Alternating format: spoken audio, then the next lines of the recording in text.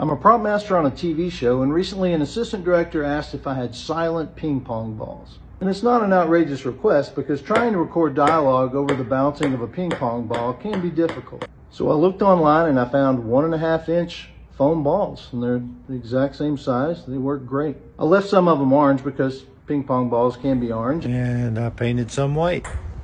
This is the real ping pong ball. And this is the foam ball. Now the table tennis tables have turned and the sound mixer is not addled because an actor paddled.